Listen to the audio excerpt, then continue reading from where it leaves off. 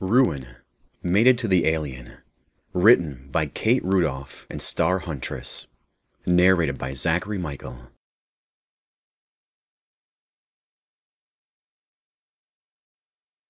Chapter 13. Liz was falling for Rue, hard. It had started sometime back in Polai, maybe when they made out just before they were caught, or even sometime before then. She couldn't pinpoint the exact moment, but the emotions had caught up to her now, and were a storm churning in her brain. Though falling might not have been the right term, she was terrified and excited that she'd already fallen, and was just waiting for one little hint from him to admit it. Because that was the weird thing. They'd escaped Polai more than a week before, and in that time, they'd spent a good portion of their time together. They would talk and laugh, casually brush up next to each other, share their meals, and generally do everything that two people who really liked each other did. But Rue hadn't kissed her, not really kissed her, since they'd been interrupted. And things were getting uncomfortable. Okay, she was horny. Her feelings weren't only hormones, but there was a definite chunk of her that wanted to climb on top of him and ride him into ecstasy. God damn it, that would be fun. The cockpit seemed a little cramped to get the job done, but they each had their quarters and there was the hollow room, so it was not a lack of space that kept them apart. It was Rue. She caught him looking at her when he didn't think she noticed, and he had that smoldering look in his eyes that told her she belonged in his bed. It lit her up, and her dreams had gone from steamy to creatively wicked. 4 nights in a row, she'd woken up panting and on the verge of screaming out his name. She tried to hint that she was open to him, that she wanted his caress. First, she made sure to stand too close, invade his space. She bent over at times, showing off her ass. She touched him, brushing her fingers against his thigh and coming within inches of his cock. Every single action she took would have been obvious to a red-blooded earth male that she was hot for him. He still wanted her. She was certain of it. It was evident in those stolen glances, and the words he almost said to her. Each time he slipped and called her Denya, she saw him wince as if he wished that he could stop himself. At first, the term had scared her. Now she wrapped it around herself like a warm blanket. She didn't understand fate or magical bonds, but it made Rue hers, and that was all that mattered. Even if the attraction evaporated once they made it to civilization, he was hers now, and she was done pretending otherwise. 8 days after jumping through the gate and escaping Poland territory, Liz sat in the cockpit with Rue. Wiring seemed to grow out of every panel of the walls, and every day there was more and more tangled all around Rue's workstation. And every hour the alarm sounded for one of them to check the nav system.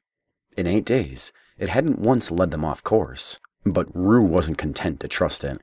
Half of the wires he fiddled and interacted with the nav controls in some way, and if he cut the wrong one, they could easily lose their way. But it was too much work for just one man. He hadn't been completely caught up in his wiring. He'd taken time to teach her how to check the system against the maps he kept stored in a separate database, and after she absorbed that, he'd shown her how to manually fly the ship. She wouldn't be able to practice breaking atmo or landing until they found a suitable planet, but she could take over if something happened to Rue and the autopilot. After she'd learned how to monitor the nav system, she and Rue had fallen into a pattern of sleeping in shifts.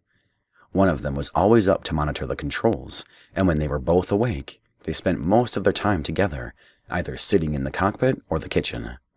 She'd been cooped up with other people before and been on the brink of violence within a day or two. With Rue, it felt nice, comfortable, right. At the moment, she wasn't doing much, but her gaze dropped to where Rue sat, propped against the wall, his brows drawn down in harsh contemplation. He scowled and threw down the handful of wires he'd been working with. "Damn it," he said. Apparently, he hadn't gotten the memo on comfortable. "What?" Liz asked.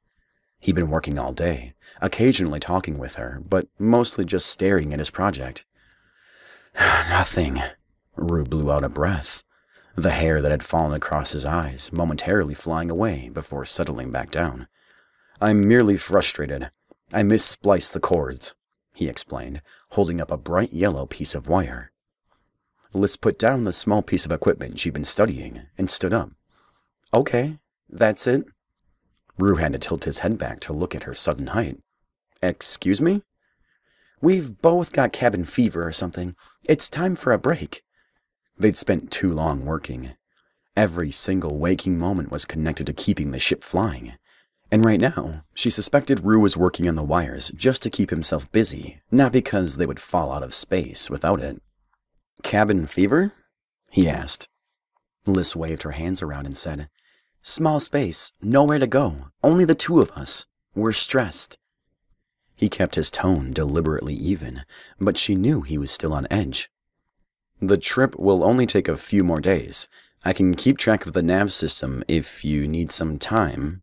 Ruwen, she cut him off. His face jerked and his eyes glowed red. How she'd ever read that look as demonic, she didn't know. That was pure desire. We both need to relax, she said, trying not to get distracted. So we need to take a break. He pointed to the central computer. The nav system. Liz wasn't interested in that just now. She had other ideas. Just 3 hours. We can check it after. If it goes off course.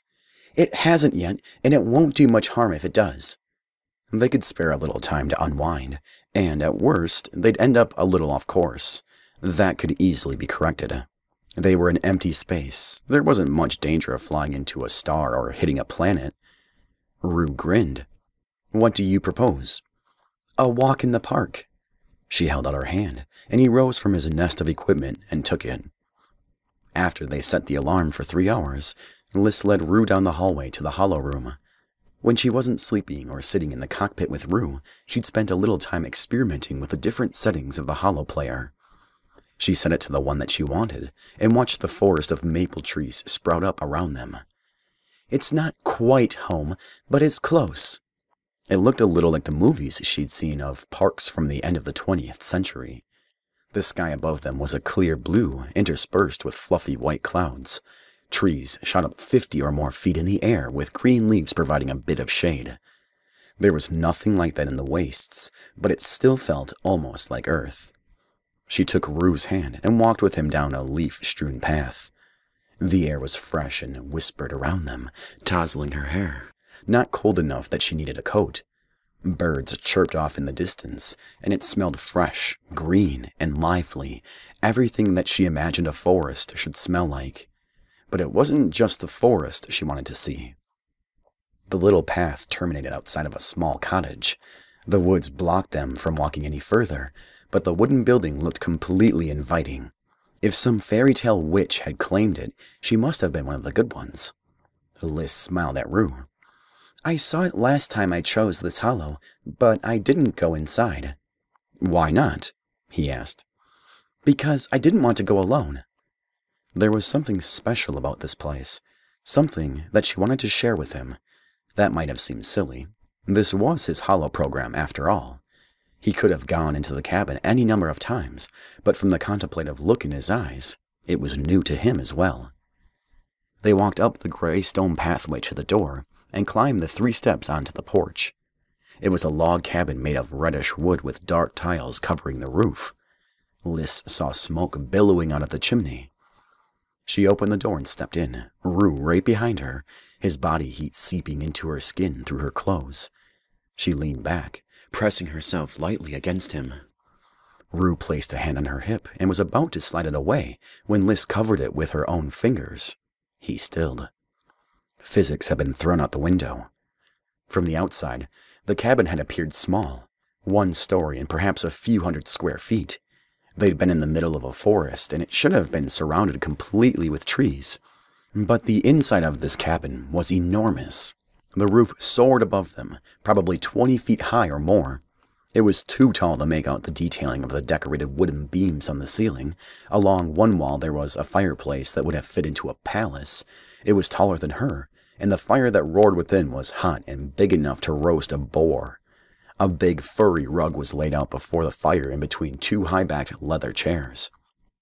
However, the cottage had only 1 star. A 4-poster bed took up an entire quarter of the room. A dozen people could sleep comfortably without any risk of rolling over onto each other. Opposite the front door, a large window took up most of the wall. It looked out over a cliff and onto the ocean, where waves crashed against rocky outcroppings. "Is this what all of your dwellings look like?" Rue asked, voice full of wonder. Liz couldn't stop the laughter that bubbled up on her throat. "God, no! I can touch the opposite walls of my room if I really reach for it, and there aren't any windows." Even the crew quarters she was sleeping in now were nicer, though she knew if she were sharing that room with 3 other people, she wouldn't have the same opinion. "This place is special, and not just because it would be a palace on Earth." He stepped in past her and looked around, slowly turning so he could drink in all of the details. But his eyes finally settled on her, bright red with his inner fire. Yes, special. Liz's heart skipped a beat. He wasn't talking about the cabin. The kiss had been days in coming, and when they closed the distance between themselves and his lips covered hers, it was like taking her first gulp of water after months in the desert. This was what coming home felt like. She didn't care that he was an alien, that his tongue was slightly pointed with strange ridges on it, or that his body was covered with the most fascinating patterns that she'd ever seen on a person. A distant part of her thought that he should have tasted strange. None of Rue's building blocks had come from Earth. He'd never eaten an apple or petted a cat. But as her tongue rasped against his, nothing could have felt more familiar, more like home. It wasn't that he was something that she knew. It was that he was everything she needed. Her fingers grasped his shoulders, digging in deep. Rue hitched one hand under her thigh until she wrapped her legs around his waist, letting him take all of her weight and support her completely. She was wrapped around him, clutching him close as his lips devoured hers. This wasn't like kissing a human man. His tongue had those delicious little ridges, and his teeth were too pointy. He pressed her up against the wall, letting it do most of the work to keep her in place. But wild horses couldn't have dragged Liz away from him, not right now, not when she was on fire with desire, and more than a little in love with the way his tongue played against hers. When he tried to pull back, Liz dipped in again, keeping him flush up against her. She felt the growing hardness of his cock against her stomach. Her insides clenched, and she knew that she was wet at her core. It would take little work to slip out of her clothing and take him inside of her. God above, she yearned for him. She arched her hips up, rubbing against him, her most sensitive flesh against his own. Rue groaned and lightly bit on her lip, tugging at it. Liz set one foot down on the ground, trying to find some semblance of balance, but that only brought her into closer contact. Why wasn't she naked right now? Rue kissed down her jaw and over the rapid pulse in her neck. His fingers splayed against the swell of her breast, and she bit her lip to keep from moaning as he stroked over the sensitive flesh. "Do you like that?" he asked, his voice husky and full of lust. Liz let the moan free, barely able to say, "Yes." "You're more than sensitive right here, aren't you?" It was only when he asked that she realized he'd never made love to a human before. Liz reached up and placed her hand over his own. "It's sensitive here," she confirmed, and then she took his hand lower until his fingers barely brushed the juncture of her thighs. "And very sensitive here." The red of Rue's eyes darkened to almost black as he gently stroked one finger against her. For a moment, Liz remembered the claws he could summon up at any moment, but she felt no fear. She knew to the very foundation of her being that Rue would not hurt her. She thought he would fall to his knees right there to bring her pleasure, but instead, he tugged gently on her hand and led her across the room, where he laid her down on the bed. "Let me give you a taste of what we could be," he said. Liz didn't know what "we" meant in that sentence, but all she cared about was the taste. "Do whatever you want," she responded, unclasping the button above the zipper on her jumpsuit. He revealed her, inch by glorious inch, and it was short work of sliding out of the top and shedding her undershirt before her breasts were bare before him. His hands smoothed over the skin of her stomach, and Liz wasn't self-conscious of the swell of her stomach or the curve of her hips. Rue looked ravenous. He leaned down and pressed his lips to the skin above her navel, letting that tongue of his lap at the soft flesh. Lys shivered under him, her legs unconsciously spreading wider to accommodate where he knelt between them. He kissed and licked up a straight line from her navel to her chest, only stopping when he met the soft mounds in his way. "Are they always this big?" He rolled his eyes up at her to ask. Lys grinned, the possessive desire in his eyes making her squirm against the soft white sheets. "Human women come in all sizes, but I'm a bit curvier than most." "I love your curves." He spoke with a naked honesty, and then proved his point by taking the tip of her breast into his mouth, carefully lapping at the soft, sensitive flesh. The sharp points of his teeth barely scraped against her skin, sending a warning skitter of ice across her shoulders. It melted into a puddle of hot wax as Rue's fingers reached deeper, diving into the seam of her jumpsuit and laying against the tender folds of her sex. "Yes," she wanted to cry out, but her words were suddenly caught in the supernova bursting somewhere in her chest. Her heart unfurled as her legs spread, her sex aching for the pleasure that only Rue's fingers, or his cock, could give to her. She was an eager slave to it, wanting in a way that she didn't know she could want. And then his fingers were brushing against the wet heat of her sex, and Lys's mind gave up trying to think about anything but the sensations he was giving her. Rue was a quick study, listening for every one of her indrawn breaths and little pants. When his fingers found her clitoris, he circled it, repeating the motion over and over as she arched her hips up against him, trying to take more contact. And he gave, whispering words to her in a language she couldn't understand. She didn't need to understand it. They were speaking a language beyond words now. His eyes practically glowed as he focused on her like some kind of ferocious predator. Maybe that intensity should have scared her, but it only ratcheted up her desire for him.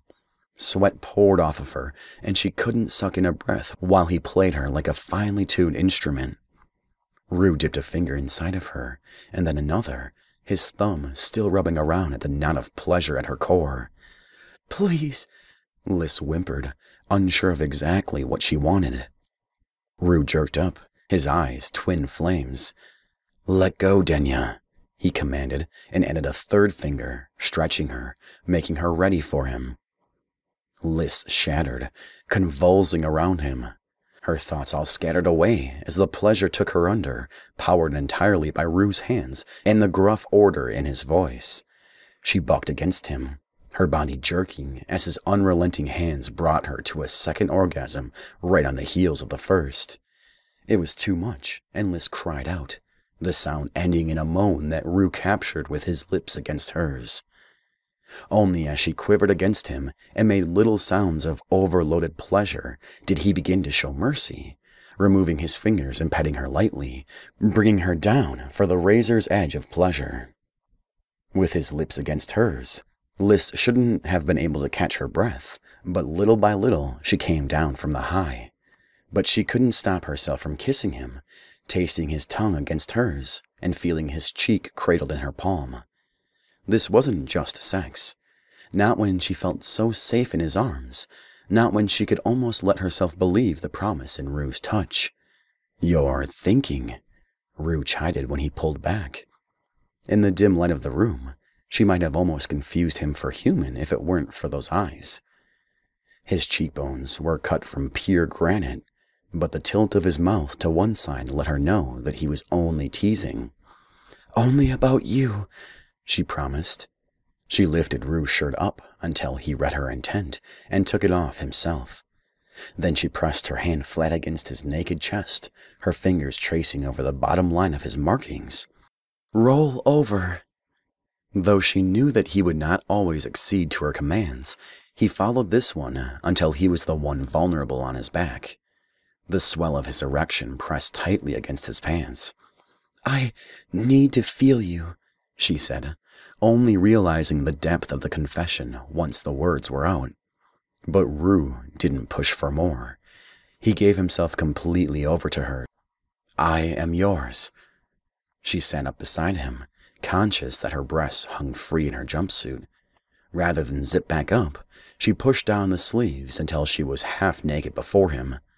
Lys shivered at the heat in his eyes. She was still hungry for him, still desperate to have him buried inside of her, but something held her back from getting completely naked and taking that step. That was a line that couldn't be uncrossed, and she knew it would change everything. But she could give him pleasure just as he'd given it to her. After all, that was only fair, and she wanted him naked and panting beneath her fingers. She took care when she undid the catch of his pants. Rue's cock sprang free from its confines, and Lys had to bite back a moan at the sight of it while she pulled his pants down to his knees. His cock stood proud out of a tuft of dark hair. It was the same greenish color as the rest of his skin, but the markings that covered his chest and shoulders reappeared to cover it from base to tip. She ran her finger down the length of him and discovered that each of those markers were actual soft ridges. Her pussy clenched as she imagined him inside of her. Rue hissed and bucked his hips as she repeated the movement. She rolled her eyes up to the head of the bed to see his hands clenched against the rails of the headboard, keeping himself tightly in place while she played. "Do you like that?" she asked. The yes that ripped from his lips was more guttural curse than encouragement, but his added, "Don't stop," kept Lys enthralled. She loved the power she could have in the bedroom, loved that he let himself be so exposed to her. She curled her fingers around him, her fist not completely able to close around his length. He was hot ice and soft steel, thick and heavy in her palm. And when she moved her fist up and down, she knew it was taking all of his control not to jerk up and take her there. His every move fascinated her, and when she saw him bite his lip to keep a moan from escaping those amazing lips of his, Lys moved her hand faster, bringing him closer and closer to the blinding point of pleasure. His head tilted back, and he sucked in a breath, and she saw that he was trying to keep himself from coming, trying to hold out. But this was about giving him pleasure, not about endurance. Not when she was already sated for the moment, and Lys wanted him desperate and sated under her fingers. With a cry, he came, exploding in her hand, his claws slashing out and ripping into the sheets. He bucked up with a moan and sunk into the bed, his muscles loosening as the pleasure took him over. Lys watched him, knowing that he had just become her favorite object of study. She wiped her hand against the sheets and curled up next to him. Rue turned over and pulled her into his arms. She could feel his heartbeat, though it wasn't in exactly the same place as her own. But the rhythm felt right, and it settled Lys down even as her own thoughts began to twist and turn. She wasn't falling for Rue anymore. No, she had fallen in love with him. Now she just had to figure out what the hell that meant for her future, because she had no clue how she could let him go.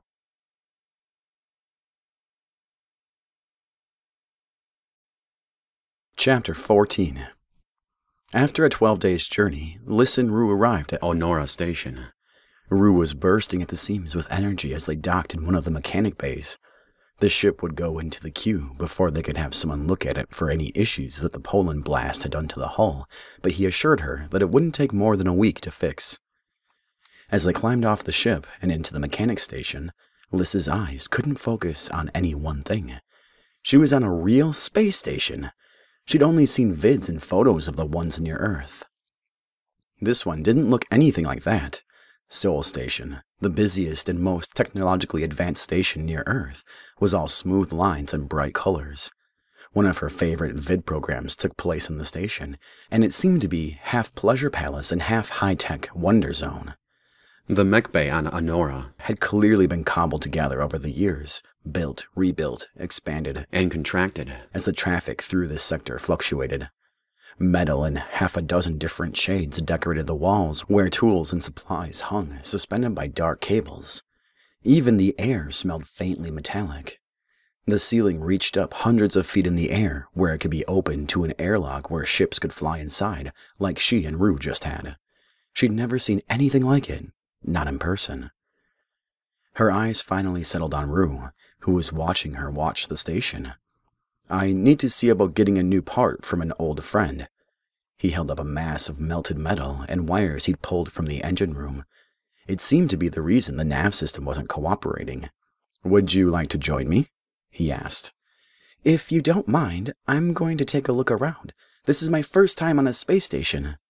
She needed to walk around. They were still in artificial gravity, but not even the holoplayer could mimic the pathways she could walk on this station. There were miles and miles of hallways and shops. For the first time in more than a week, she'd be able to properly stretch herself out. A small part of her, so minuscule that the thought barely flickered, whispered that she could walk away right now and not look back. There was nothing to stop her. Nothing except her heart. A shadowed look fell over Rue's eyes, and he smiled, but there was melancholy in it. I'll see you later? He asked, hopeful. Liz nodded. Sure, that would be nice. She gave him a quick hug and kiss before heading down the main hallway to explore. She made it several feet before she realized that they hadn't planned where or when to meet. Liz turned around to call back to Rue, but he wasn't there. For a moment, she felt lost, suddenly untethered from the man who had become the source of her gravity. She wanted to turn right back around and hunt him down, but Liz made herself stand in place. This was the first time that she was truly alone since she'd met Rue. She needed to take a little time, even if it was just a few hours to gather her thoughts. The hallway terminated at a pair of double doors that slid open when she waved her hand over the sensor panel on the wall. Liz turned right, going toward where she could hear a mass of people and see more lights. She was in no danger on Honora Station. Rue had told her that she could even leave her blaster, his blaster technically, behind on the ship, but she kept it strapped to her side. It might have been safe, but she wanted to be sure. The second hallway led her to a bright room filled with people and shops. It looked like a space-age bazaar. A few permanent shops were located in offices along the walls of the huge room, but for the most part, people were set up in tents and corrals around the entire floor. Walkways existed, but they were in waving lines more like a river than a city street. And everything was alien. Liz walked around, her eyes darting from species to species, noting the differences and trying not to stare at the people and creatures who looked so different from herself. She'd become accustomed to Rue's strangeness, but now, seeing beings with 4 arms or tentacles slithering out of their chests, she was struck by just how similar he truly was to her. Liz chose a path and walked it, taking her time at every stall which caught her eye. A pink woman with bright eyes offered her a sample of a scrumptious, sparkling cake. Liz took it and swallowed it whole, laughing as it popped and fizzled in her mouth. A whole new world opened up to her in the marketplace, one she'd imagined when she was sitting in that orphanage as a little girl, but never imagined that she'd ever see. She spotted dozens of different aliens, some of whom seemed to be trying to take on a crew. She could walk up to any one of them and see if they'd take her away from here, away from her old life, and away from Rue. It felt so fundamentally wrong to even think it that she forced herself through the process. She couldn't let camaraderie and a few decent, mind-blowing orgasms dictate what she did for the rest of her life. Liz studied several of the tents. In one, an alien who looked a little like a bipedal rhinoceros talked to 2 aliens who each had 4 legs and almost looked like centaurs, except their legs were covered in scales, not fur. There was also a gathering of aliens like the pink one who'd given her cake. They talked to a person who was nearly 7 feet tall and completely covered by a dark cloak. Out of the corner of her eye, she thought she saw the distinctive dark green skin that she'd seen on Polai, but by the time she turned her head, whatever she thought she'd seen was gone. There were no Polans here. They didn't leave their planet. They weren't going to follow her and Rue across light years. Why would they? She forced herself back to the decision. The Polan was only her mind playing tricks on her, trying to distract her from thoughts of leaving Rue. She could really do it. He probably half expected her to. She'd caught the sad look in his eyes. A part of him didn't think that he'd ever see her again. All she had to do was walk up to one of the people recruiting crew and sign up. She didn't need Rue to take her home. She didn't even need to go back to Earth if that was what she chose. In this moment, she was completely free. She just needed to make the choice. "Human girl!" The sound of someone shouting at her shook Liz out of her daze. She looked around until her eyes caught on two human women she hadn't noticed before. One was over 6 feet tall and looked like she could lift up a house. Her lithe partner sat in a chair, feet propped up on a little table. Since her translator buzzed against her skin, she knew they weren't speaking English. From the looks of it, they might have been Korean. Liz realized that she'd been standing in the middle of the walkway for some time. She hustled over to the two human women. "It's nice to see someone from home." The muscular woman eyed her and said, "Onora Station is a bit out of the way for a grounder like you." Grounder? Liz hadn't ever heard the term. "This is your first time in space," the other woman explained, not bothering to get up. "Is it that obvious?" Liz wanted to laugh. She must have been staring at everything like a tiny child. Both women smiled, and the one standing in front of her said, "Yeah." But she offered, "Please join us for tea." "Who's us?" she asked. "I'm Sung-mi," said the tall woman. She pointed to the one in the chair. "That is Bitna." Sung-mi pointed to two empty chairs and waited for Liz to take her seat before producing a small teapot from a storage panel in their table. "I'm Liz Jenks." "You're American?" asked Bitna. After a swat on her feet from Sung-mi, she finally sat up with her feet on the ground. "Yes, out of Ohio." No one knew about the wastes if they weren't from the Midwest. She doubted most people outside of the States even knew where Ohio was. "We operate out of Seoul Station," Sung-mi said, as she set out 3 cups and poured the tea. "Wow, I've seen it in vids. That's so cool." She must have seemed like some country bumpkin if these two worked out of Seoul. "How did you end up here?" Bitna asked. "Humans don't vacation on Onora." She didn't mean to tell them everything. Really, Liz had completely meant to offer a few pleasantries and a highly edited version of what had happened. But once she started talking, it all just tumbled out. She explained being taken from Earth by forces unknown, being dumped on Polai. She kept some things about Rue to herself, but that was because it was private, and she wasn't quite sure what it meant. "And he's Detyen or whatever, and I'm human," she said, winding down her rant. "So, I don't even—" She couldn't finish the thought. Bitna narrowed her eyes. "Detyen?" she asked. "They are those weirdos who die or whatever because they don't fuck?" "What?"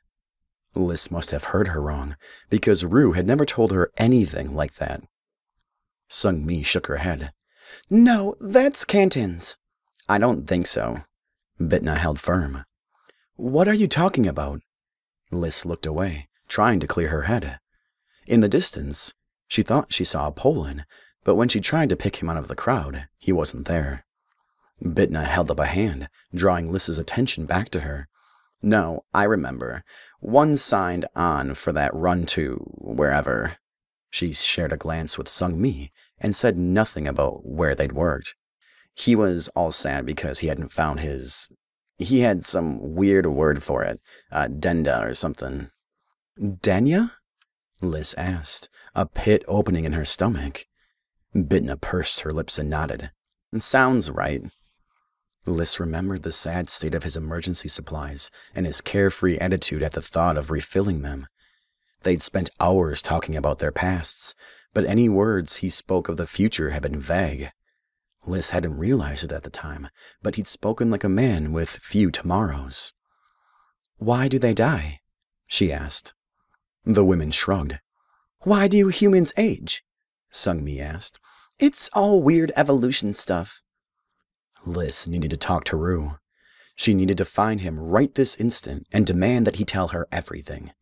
Was he about to die because she hadn't mated with him? Was he trying to make some stupid sacrifice because she hadn't said she loved him? But Sung-mi didn't catch the change in Liz's tone. "Can you work?" she asked. "Yes, why?" Liz needed to go, but she wasn't just going to rudely leave the only humans she'd met in weeks. "Because one of our crew decided to jump ship for another freight run," said Sungmi. "We're swinging near enough to Earth that we could drop you home if you're willing to work for the cost of the trip." Liz didn't answer. She couldn't. Not until she found Rue.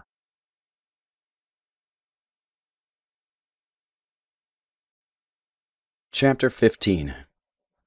Loam had owned the workshop on Anora Station for the better part of 50 years. In brighter days, he and his Denya had been a well-oiled team, fixing up ships and selling used parts to any traveler that needed them. Rue had spent a good chunk of his childhood in this shop when his aunt or uncle passed through Anora. And now, he was here by himself with a busted converter, praying that the man didn't shut the door in his face. He'd put the trip off as long as possible after splitting from Liz, but delivering the package from Polai to his broker, Monk, had only taken an hour. Even so, Rue had lingered for several more minutes as Monk offered him a contract to extract an embedded agent of the Oskavian Empire from a hostile planet. But it was a two-person job, and it would take months to pull off. 2 weeks ago, he would have said no out of hand, or rather, he wouldn't have listened to the proposal at all. Now, shaky though they were, he had options. He had hope.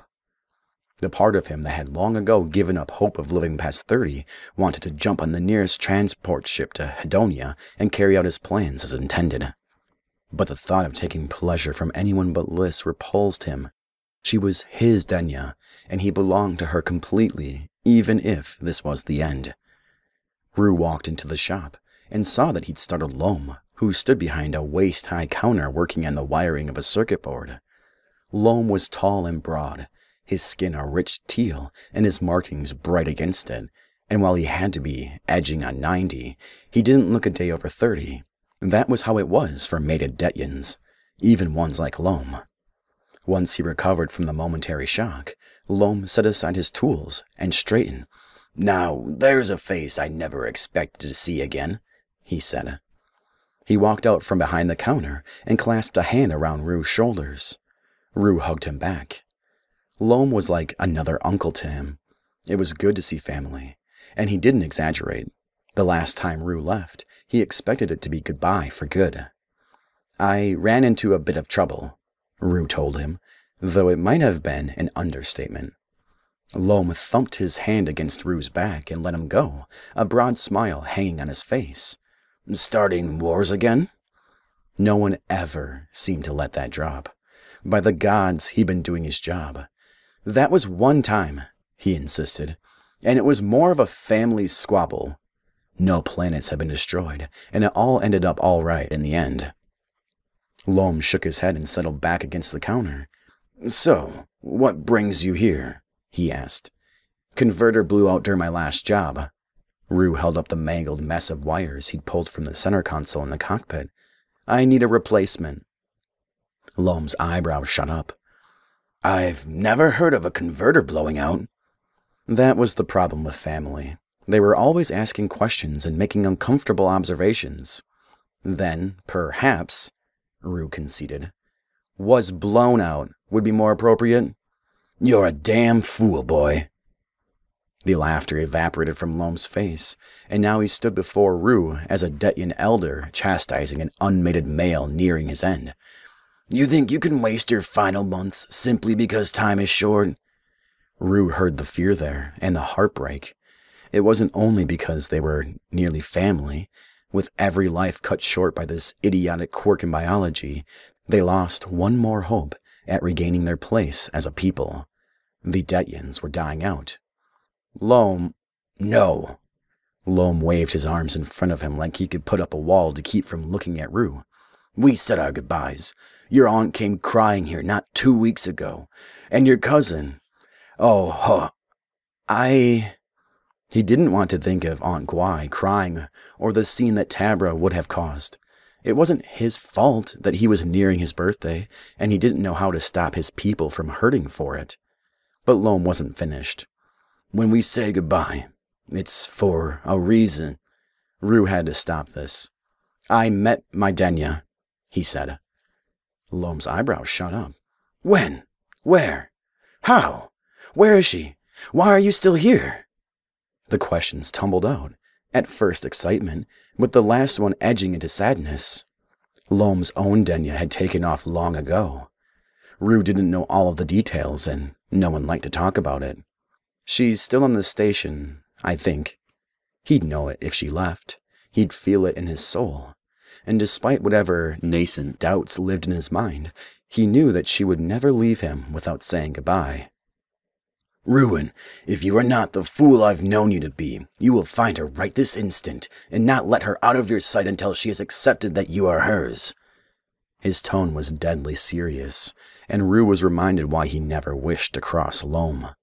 But he was not a boy any longer, and even though he cared for Lys and wanted her with every breath, he could not ignore the facts of their situation. It's not that simple, he objected. She's not interested in men? Loam scoffed. I've never heard the bond form like that. Neither had Rue. There was no such thing as a Detyen bond forming where desire and love could not. She's human, he stated plainly. Loam's eyes widened, and he leaned forward. Human? Yes, not Detyen. And it's complicated. She was light years away from home, brought here by strangers, and rescued or kidnapped by him. He wasn't sure how she would define their journey together. Humans were not like Detyens. They didn't bond in the same ways. He had dedicated his own heart to her from the first kiss, but even now as they found their pleasure in one another, she held herself back. But those were not sentiments he was prepared to share with Loam, and Loam did not seem to care. Do you want her? He asked. Of course, with his every breath and the spaces in between. Is the bond true? Yes. She was with him always, a shadow of her essence, a presence in his consciousness. Loam nodded, and Rue thought he was satisfied, but after a beat, Loam asked one final question. Do you care that she's not one of us? No. The denial sprouted before any thought. So Lys was human. Why should that matter? She was his Detyen, the only person in the entire universe truly meant for him. Frankly, it was a miracle that he was the only Detyen to ever meet his mate outside of the species. Loam looked at him, eyebrow raised, and said nothing. And that one eyebrow said it all. Rue was a thrice-damned fool if he let Lys leave the space station without fighting for her. He needed her to know that he wanted her, not because of fate or survival or anything so vast. He needed her because she was his breath, and he would do anything to keep her. He set his busted part on the counter and said, I'll come back for the converter in a few days. And you'll bring your human with you? Loam asked. Yes, he would.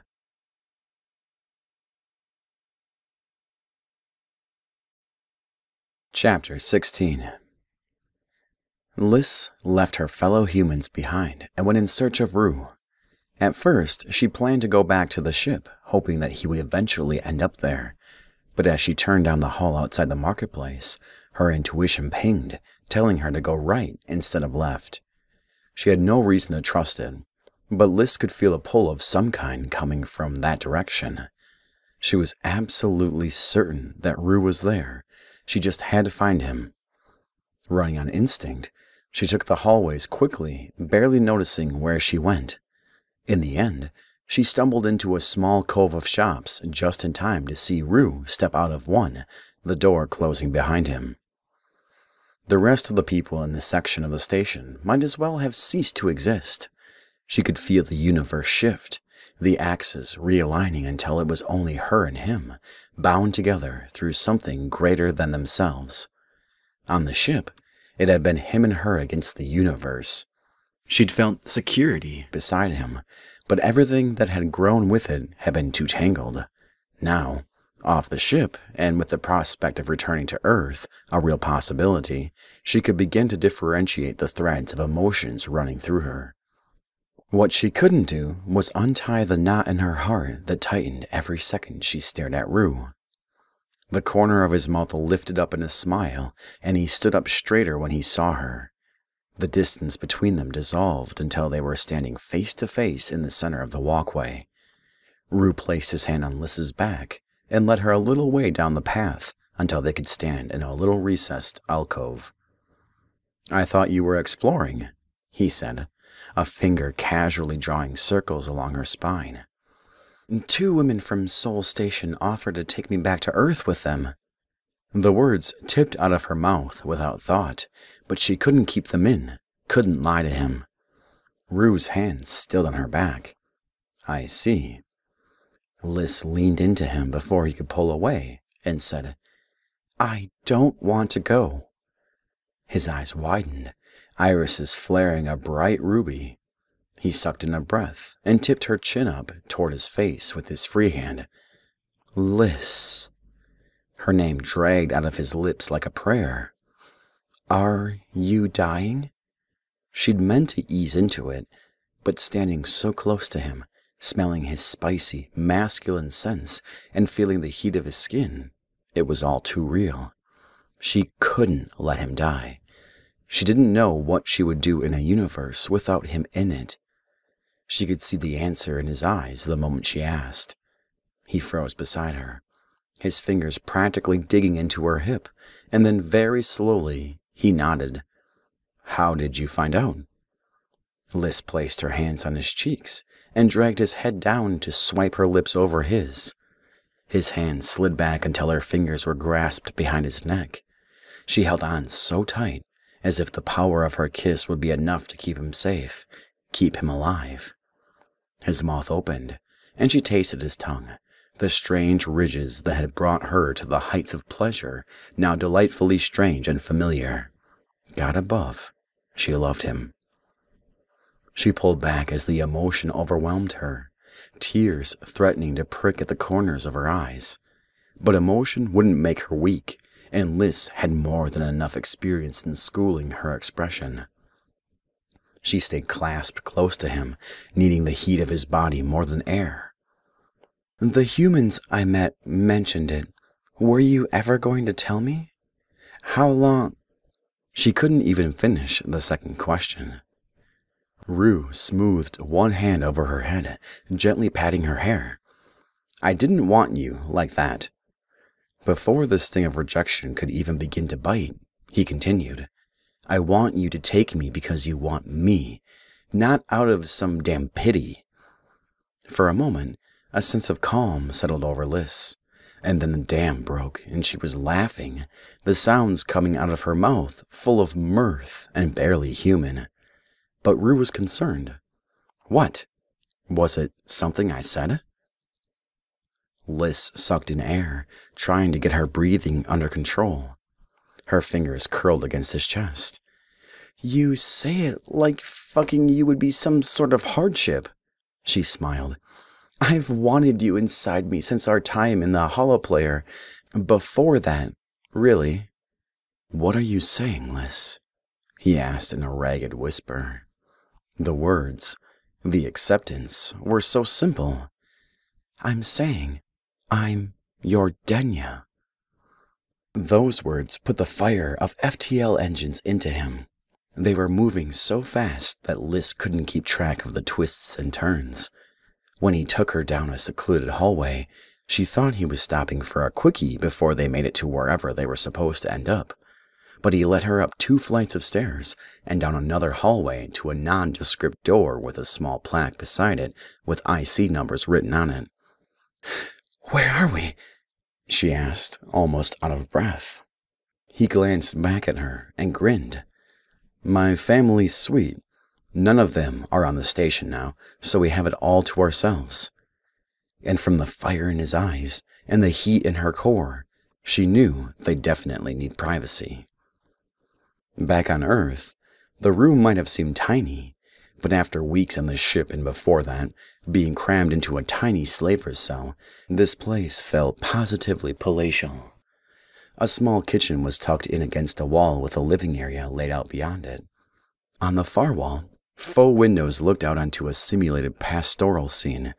They were on the interior of the space station, but from the looks of the windows, they were on some sunny, verdant planet. A sliding door hung open, and beyond it, Liz spotted a bed more than large enough for 2 people. Excitement and anticipation hummed through her. Rue closed the distance between them, looming over her and trapping her between the door and the hard wall of his body. Right then, he was a little wild, his eyes full of animal hunger, the almost invisible markings along the edges of his hairline becoming visible as the lust within him grew. "Say it again," he said, the words a gruff command. Heat curled deep within Liz. She reached up and traced her fingers over his cheek and out until she framed the point of his ear, watching him suck in a breath in pleasure as her fingers traced over the sensitive tip. "I'm your Denya," she said once more, firmer now that they were alone and he was looming, the promise of pleasure in his wild eyes. "And you're mine." She pulled his head down, but after a second pulled back. "You are my Denya, right? This does go both ways." The question tumbled out between brief kisses. Rue's lips curled against hers. "I'm not the sharing kind," he confessed, "and I could no sooner betray you than harm you. Yes, I am your Denya. The bond works both ways." She could feel something, almost physical, snap between them with those words. Before Rue, she'd never contemplated the concept of commitment. It just didn't exist. No one stayed loyal forever. But right now, she knew to the deepest depths of her soul that he was hers and she was his, and there was nothing on the planet that could possibly change that. The Denya bond was more beautiful than he could have ever imagined.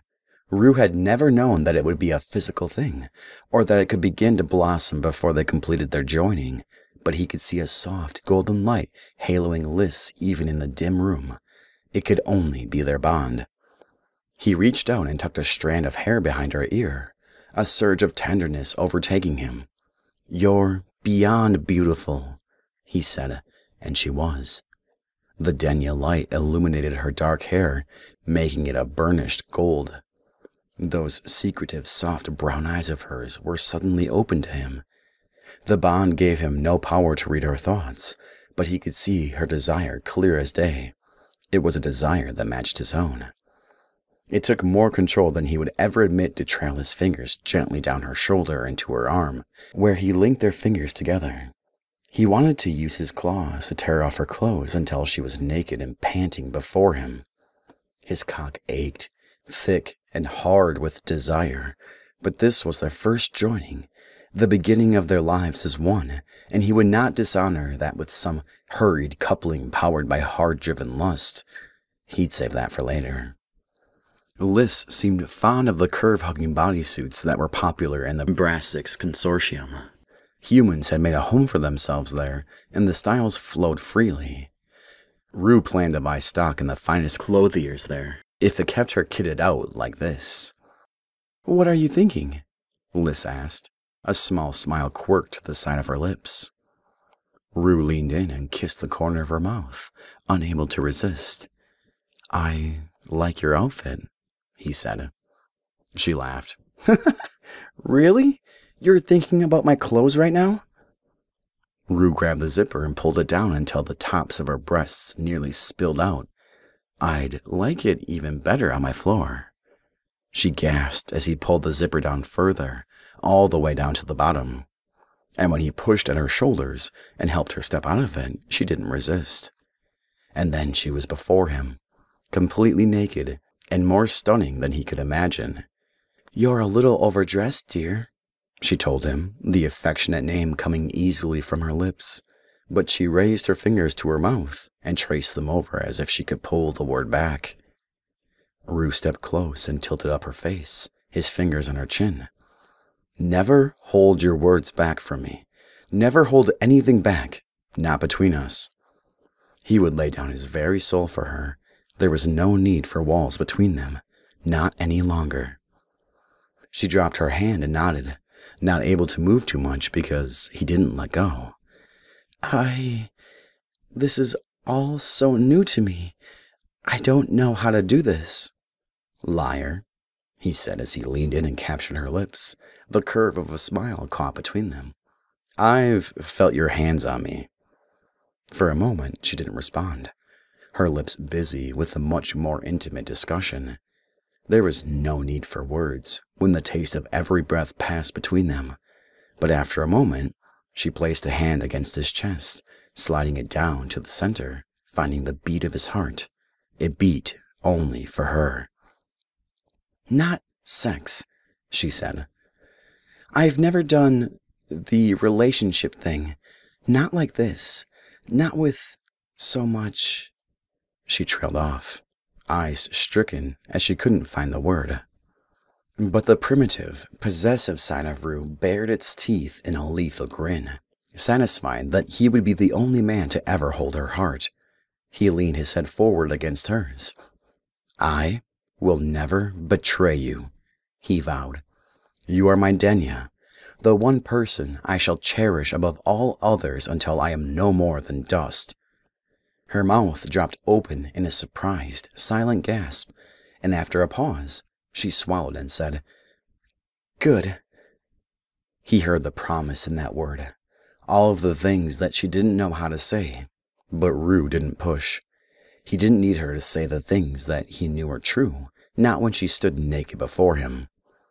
She reached down and placed her hand on the closure of his pants. "You need to be naked," she teased. He wasted no time. In a haze of speed, his clothes came off, and somehow they ended up on the bed, Liz scrunching back as he advanced on her, intent on taking her in the most primal sense. She was laid out before him like a banquet, and Rue planned a feast. He took one of her dusky nipples into his mouth, sucking and laving at her until she moaned and squirmed under him. He couldn't keep his hands off of her, petting her sides and stroking little patterns into her flesh. One of his hands trailed lower to the juncture of her thighs, gliding over the dark curls of hair. She gasped when his fingers found the tight butt of her sex, and he rolled around it, taking his cues from the little sounds and movements that she made. He lifted his head up from her breast to kiss over her collarbone and scrape his teeth gently against the skin of her neck. The urge to bite down, to mark her as his in the ancient ways, rode him, but he held himself back. Not yet, he told himself. Wait for it. She tilted her neck to the side, giving him more room to taste, and Rue took advantage, using his lips and tongue to tease her sensitive flesh. At the same time, his fingers brought her closer and closer to the edge of pleasure. She was so wet beneath him, his fingers were slick. He loved her responses, loved that she didn't hold back from expressing herself as he loved her. He slipped a finger inside of her, and she moaned out a breathless, "Yes," the S sliding across his skin as it dragged out. When he added another finger, her breath hitched, and when he started to move them in and out of her, she moved her hips with him, rolling as he opened her up. Her fingers dug into his hair and desire surged in Rue, his cock already close to bursting. The heat was raging inferno between them. "I need you," he said. "Need to be in you." "Yes," she said. "Now," and hooked one leg around his hip, bringing them even closer together. Rue needed no more encouragement. He positioned himself at her entrance and guided the blunt head of his cock inside her, biting back a curse as the delicious friction closed around him. She was so wet, but so tight that he moved slowly, easing himself centimeter by steady centimeter until he was fitted all the way in. They stayed locked that way for a moment, gazes caught up in one another. Liz lifted her hand and rubbed it against his cheek. And then he began to move, and it was like nothing Rue had ever felt before. Liz was right there with him, gasping out his name and clinging to him as her hips jerked with his own, his speed increasing as his pleasure ratcheted up, making him into some kind of rutting beast. He could feel her everywhere, not just on his cock, but pressed against him, her lips finding purchase against his chin, and even in his mind.